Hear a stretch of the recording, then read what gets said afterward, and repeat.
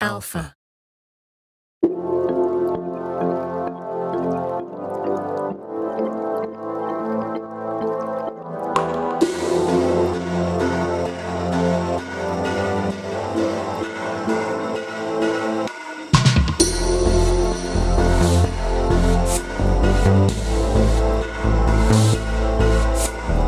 Jesteśmy na basenie w Pałacu Kultury. Mamy okazję przetestować sprzęt Sony.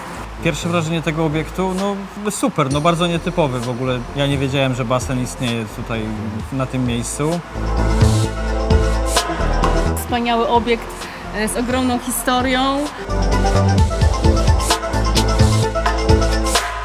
Stworzyliśmy tutaj taki plac zabaw dla fotografów, że mogli faktycznie wykorzystać swój talent, swoje umiejętności, swoją wiedzę.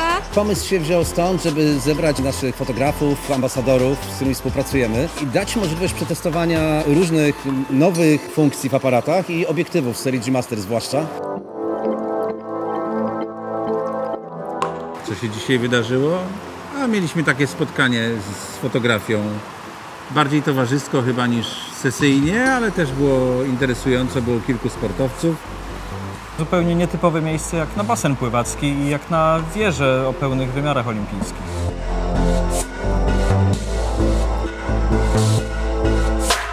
Zazwyczaj po takim planie, gdzie robimy to samo w tym samym miejscu, z tymi samymi osobami, tak naprawdę każdy ma zupełnie inne spojrzenie i jest to zawsze odkrywcze, że jest niby ten sam materiał, ten sam sprzęt, ta sama sytuacja, a te zdjęcia są tak różne. Podpatrywaliśmy się wszyscy chyba nawzajem i fajne jest tak, że można spojrzeć drugiemu fotografowi przez ramię, jak fotografuje i co robi, jakie ma zdjęcie, i nawet były sytuacje, gdzie wszyscy razem robiliśmy praktycznie identyczne zdjęcia i w sumie była przy tym kupa śmiechu i zabawy, więc to było naprawdę ekstra.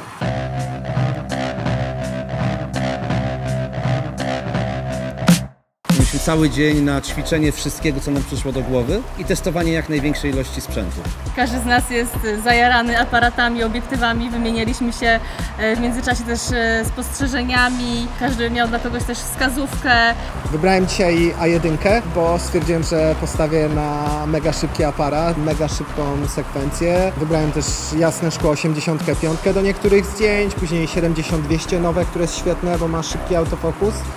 I 24-70, bo fajnie się robiło zdjęcia zwierzę gdzieś tam z góry, takie szerokie plany. Możliwość ustawienia sportowców w takich miejscach czy pozach, jakie byśmy chcieli widzieć. Dzięki temu mogliśmy też robić zdjęcia w różnych zakątkach basenu, co nie zawsze jest możliwe na zawodach, bo zawsze tam jest wtedy mniejszy akces, że tak powiem, do fotopozycji. Tu mogliśmy robić wszystko, co chcieliśmy. Jestem bardzo szczęśliwa, że udało nam się zebrać tych wszystkich zapracowanych ludzi, którzy często bywają na zupełnie odmiennych krańcach świata. Mogliśmy zrobić zdjęcia, jakich marzymy. Sami pływacy olimpijscy, którzy dzisiaj z nami byli, mówili, że oni nigdy nie mieli zdjęć robionych z góry. To jest też dla nich coś niezwykłego, bo mają wiele swoich zdjęć, ale nigdy tego rodzaju. Zdjęcia mówią same za siebie.